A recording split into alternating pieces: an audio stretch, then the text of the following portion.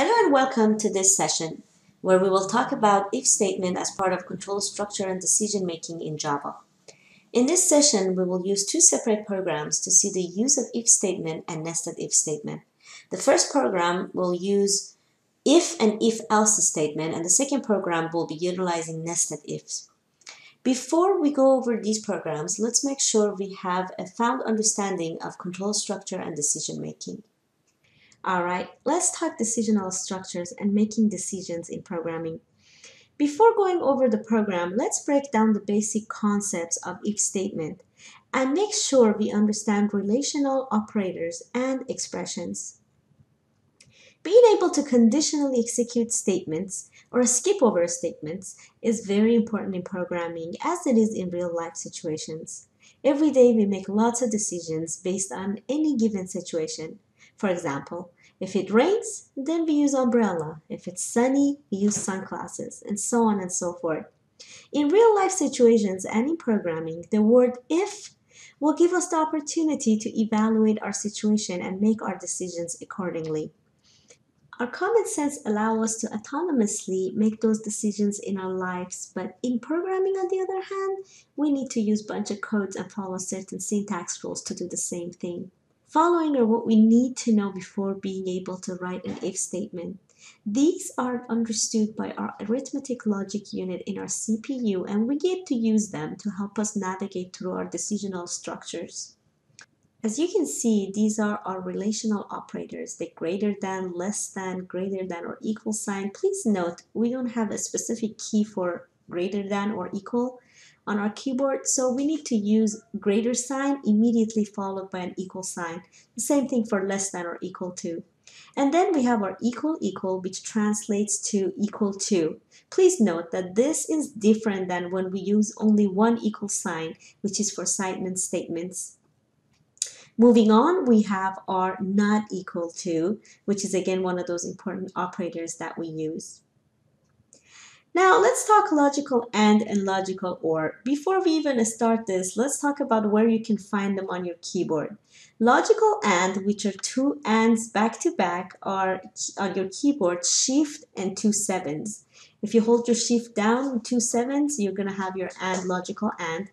And last but not least, the logical or. You can find this on your keyboard above your enter key. Shift backslash, meaning shift 2 backslashes, will give you the logical or operator. Here is a little exercise to understand how the logical and or evaluates to and how does it work. As you can see, for and to be true, both side has to be true. Whereas for an or sign, as long as one side is true, the whole statement will hold true. This is very important to understand, as the difference between an and an or in your program can easily be a logical error. Another thing I want to mention before we look at our code is our relational expression, which are true or false. For example, 12 greater than 5 evaluates to be true, but 7 less than or equal to 5 evaluates to be false. Keep in mind that true assigns 1 in our compiler and false assigns a 0 in our compiler. This simple program asks user to input a grade, and the program determines if the grade is A, B, C, D, or F. We will start by importing the scanner library to be able to get users' input. And here is the beginning of our class. I called it practice. You can call it whatever you want, as long as it's not a Java keyword and you are following the syntax rules. Please note that in Java, the name of your class is the same as the name of your file. If you end up changing the name of your file for whatever reason, be sure to change the name of your class as well, otherwise your program will not be working. Here we have our main method, and here's the definition of our variables for input. Since grade can be a decimal number, I'm going to be using a double as the variable type. Next, we're creating the scanner object. Scanner keyboard equal new scanner.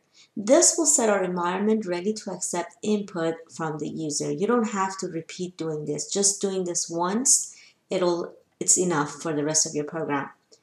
Next, a simple message to user to enter their grades, and now we're going to be accepting the user's input by using input called keyboard dot next double. Note that next double with capital D is the name of the function in scanner library that we have imported on top of our program. Next double function is responsible for scanning the next token, which is what the user is inputting, to make sure that it is the type double that we have asked for. Otherwise, an input mismatch exception will be thrown. In other words, it will give the user an error saying that your input does not follow what we have asked for. Now we will utilize if statement to compare these inputs against our numbers. So if the input is less than 60, the grade will be an F. If the grade is less than 70, the grade will be a D, and so on and so forth. Let's run this program and see how it works in action. So I'm going to run this program. I'm going to click over here. The program is running now, and it's going to ask me to enter a grade, and I will tell you what the letter grade is. So if I put in, let's say, 98, it's going to tell me it's an A. Let me rerun it again. This time I'm going to put 56. It's going to tell me it's an F. And this time I'm going to be typing some gibberish, some letters in here. And this is the input mismatch exception I was talking about. And that is because we have the next double in here. It checks for the next token. And if the token is not a type double or number that we have over here, it's going to give us this error. Okay, now let's look at this program. This is the same program, except we're doing a little bit more. We're using an input validation while using if statement and nested if with logical and or. Since we don't want the user to be able to input any negative numbers or a grade above 100 or any character or string, we need to do some input validation. So right after asking the user to input the grade, I have used has next double function from scanner library. This function will check to make sure that what user is inputting is the type that we're asking for. In this case, we defined our variable grade with type double, and so it's going to check for the double. So we're using an if statement saying if the user input is indeed what we're asking for, then we want these other parts of the program to be executed. So within this if statement, we're using a nested if to do the rest of our program. These other ifs are all dependent of the first if we used. They only execute if the first if holds true, which means only if the user inputs the right information, this other part of the program will be executed. Now the next line is saying that if grade is 100, then we want to print out, wow, this is a perfect score. Please note the equal sign. If I change this to 1 equal sign, the program will not run properly. Just keep in mind that anytime that you're using an if and you're making an equivalence, like you're making something to be equal to something else to do certain things, it has to be equal. Next, we're using the else if. This time, we're setting a limit, saying that we're checking within our limit, saying if the grade is between 90 and 99, then the grade is an A. Since we're setting a limit, we're using an and sign. And then it's a print statement that says this is equal to an A and so on and so forth. Same thing we're doing for letter grade B, C, D, all the way to an F. Now our last next if will check for grades that are less than 0 and above 100. Now check this out. Since we are checking outside of the range instead of within the range, like we did before for the grades, now we have to use or sign. If we mix this up, we can get a logical error. So be careful and pay close attention to when we're using and sign and when we're using or sign. At this point, we're skipping out of our nested if and we'll add an else clause for our first if statement that we were using, saying that this input that you're using or this characters or this strings that you're putting is not an input, but we don't have to check for what a user is inputting because in the else clause, it's going to count everything else that is not the input that we asked for. It's going to count for all of that.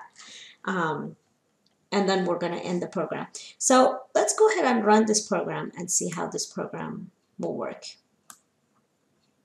So I'm going to use Control F11 to run the program. And over here, it's going to ask me to input your grade. Let's start by putting a negative number. It's going to give me a message saying that the grade cannot be less than a 0. So I'm going to run the program again. And this time, I'm just going to type in some gibberish. And it's going to again give me a message saying that this does not look like a grade. So I'm going to run the program again, and this time I'm going to put 100. It's going to tell me that, wow, this is a perfect score. You got an 8 based on what we had over here, the grade equal 100. Now I'm going to run the program again. This time I'm going to put, let's say, 87. Now it's going to give me the correct information here saying that you inputted 87 and this is a B. Let's run it one more time and try the F. I'm going to use, let's say, 5. It's going to say your grade is 5. This is F. You need to repeat this course. This will conclude this session. I hope this helped you understand control structure and decision making in Java better.